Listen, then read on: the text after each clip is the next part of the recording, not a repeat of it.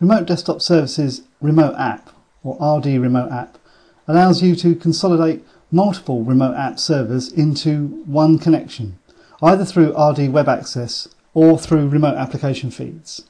So the users just have one connection to go to, or one feed to subscribe to, and as new applications are made available, they'll automatically see these. Let's have a look at what the user experience looks like first of all.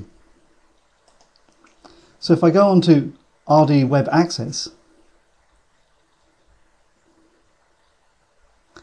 and log in,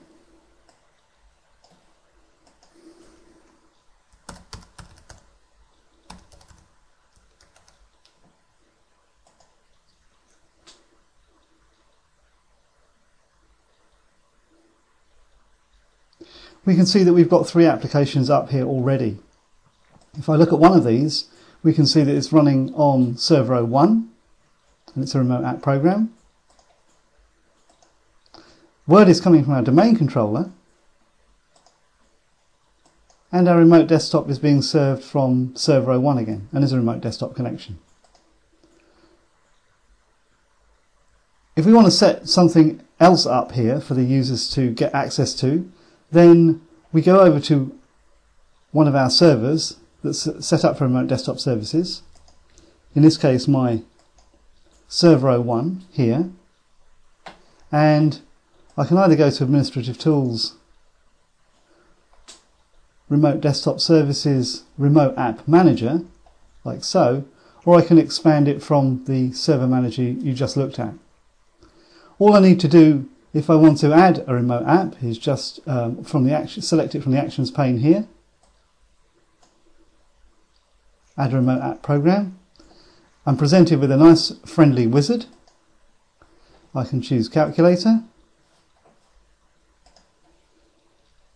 hit Next, Finish, I'm done. We can now go back and see on the client that that application is here. I just need to refresh the page. And there it is, Calculator. And we can see it's coming from server 01. The other way that users can get access to these applications is through a remote desktop feed. In order to do that, we need to go to Control Panel,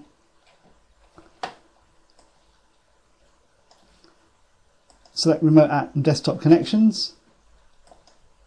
We go into here, we just need to type in the name of our server, which in this case is HTTPS because we want to be nice and secure, den-ivy-02.woodgrovebank.com/tsfeed webfeed.aspx. So you get a warning message up about trusts, just to make absolutely sure you know what you're doing.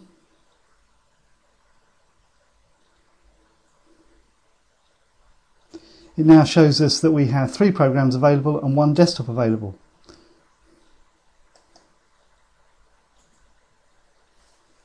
So if we go on to here now, all programs, remote desktop and access applications, we can see the applications being served up that we had on the web page earlier. So very easy to configure. And as we add more applications on here, that list will dynamically increase.